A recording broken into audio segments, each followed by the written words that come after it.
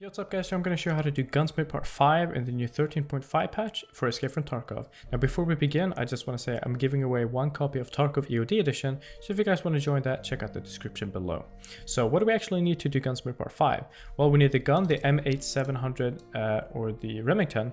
We also need some various parts that we can all get from level 1 traders.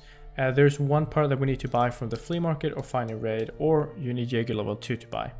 Which is this muscle break. Otherwise, you can get everything else from level 1 traders. So we will start from the left to right. So this is all from mechanic. So we will start with the Magpul Mo handguard, which we can barter at level 1, and we can buy it from level 2 mechanic. So go ahead and get that. We also need the 2.5 inch rail and the 4.1 inch rail. Both of them are from mechanic. You can buy them at level 1. And of course, the stock for the gun, which you can barter at level 2, but you can buy it from level 1. Mechanic. So once you have all of those 4 parts for mechanic, we will move on to skier, and we will buy the blue laser at level 1, very cheap, and we will go on to peacekeeper and buy the vertical foregrip, the KAC, level 1 as well.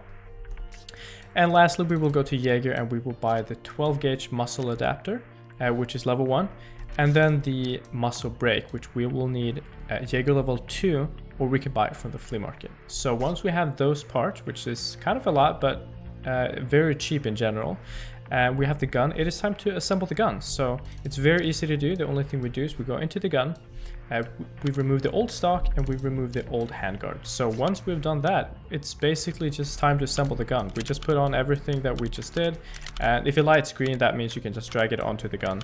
And as you can see, we are done, and we can now turn in the gun and get Gunsmith Part 6.